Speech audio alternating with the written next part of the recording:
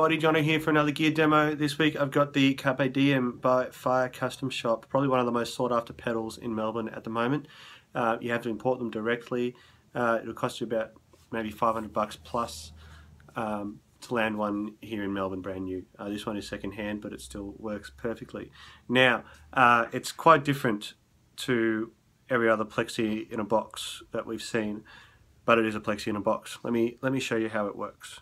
So you've got a master volume here, that is the overall master volume for both sides. You then have a treble gain.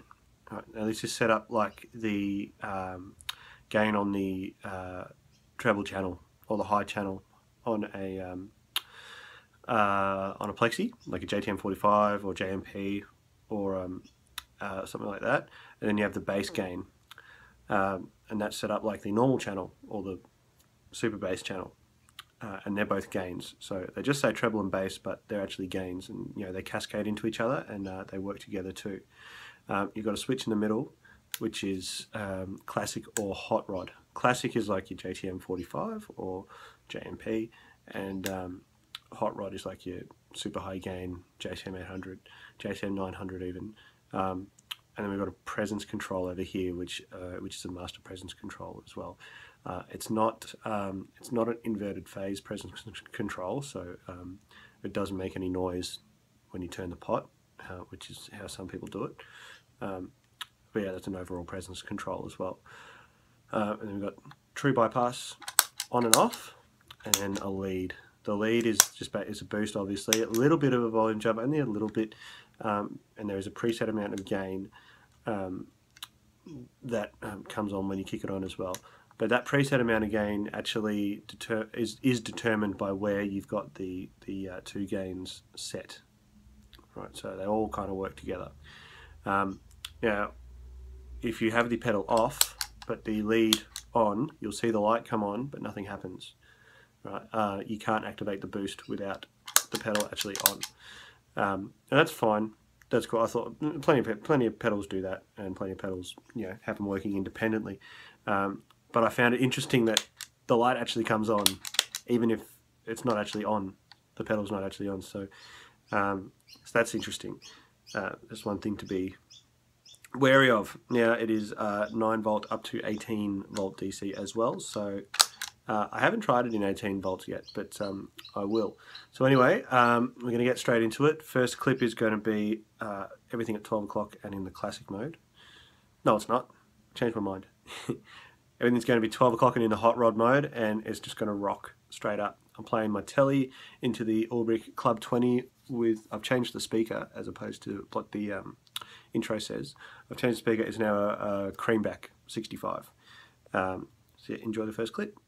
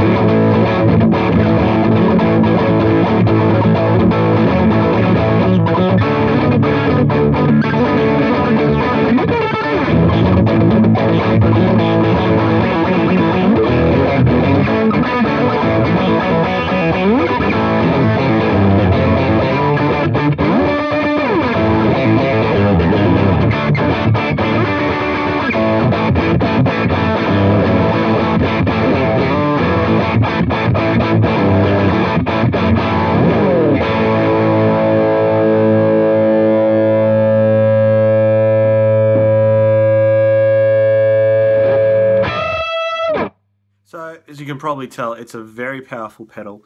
It adds a lot of bass.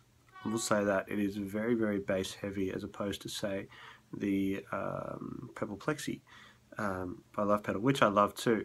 Coincidentally, I used that actually as a solo boost at the moment after this. What I am finding is that it is extremely touch sensitive, this pedal. Very, very touch sensitive.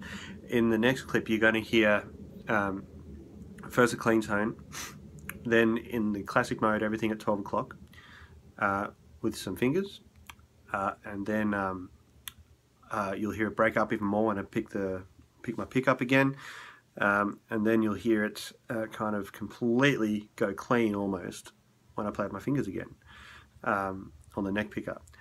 And that's what I love about this pedal. It can really, really just let your guitar talk. And so yeah, this clip will be everything at 12 o'clock in the classic mode. No boost, just the pedal.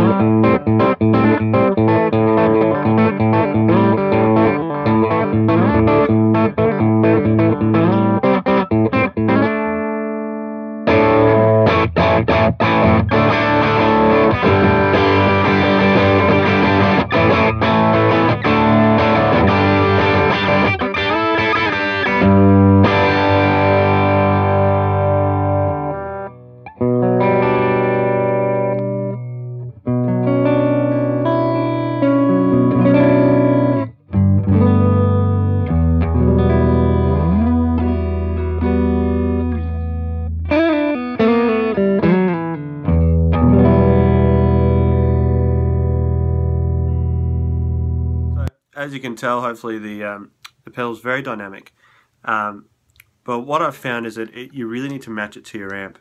You know, these gain controls are really, really sensitive, not just in gain, but in how they flavour the sound. Right, the pedal's got its sound, right. Same with the presence. You know, you just got to match it to your amp. You know, I like bright guitars and I like bright amps, but so I find I don't really boost presence much. That being said, I'm still leaving this one at 12 o'clock. So it's about matching it to your amp, right? So once again, I'm going to leave this in classic mode, and I'm going to leave everything at 12 o'clock.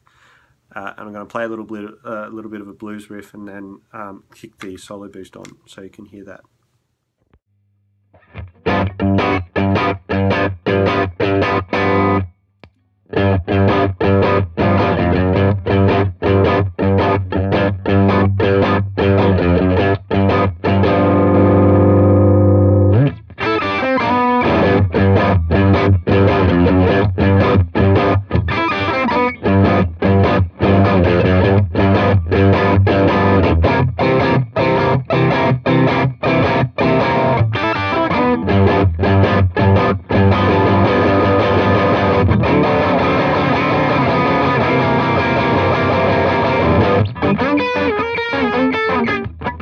So I think it's pretty obvious to say that the boost is extremely musical.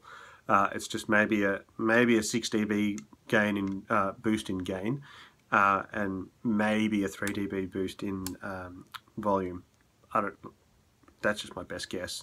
It's a very musical boost, and the pedal actually really reacts well to how you pick. Like I was saying a couple of clips ago, from fingers to picks, back to fingers, different chords, whether you're playing, all 4-finger chords or just power chords, it really does react well. And it kind of pushes me to play a bit differently. Whenever I do a demo, I don't normally have any prerequisite of what I'm actually going to play. I just kind of do it and see what comes. If I make a mistake, look, I make a mistake, that's fine. So in saying that, I'm going to play a lot of blues, but the pedal kind of pushes me to maybe try a lick a bit differently or something like that. Which, I'll be honest, the good plexi pedals will do that to you.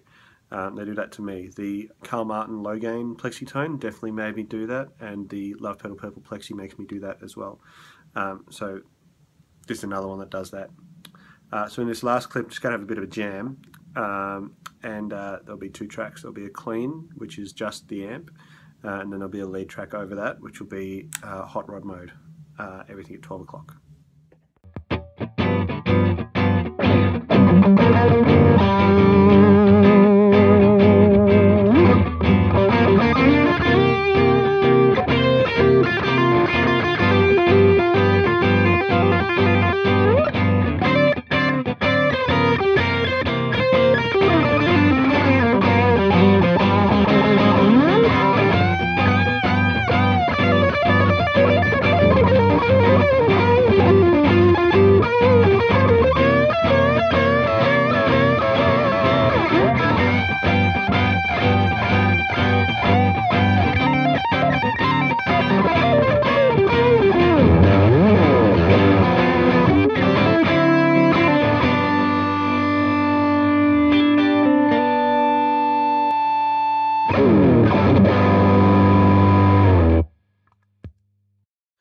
so there you can see the immense sustain that this pedal puts on the Telecaster. I've got broadcaster pickups by Kinman in that Telecaster.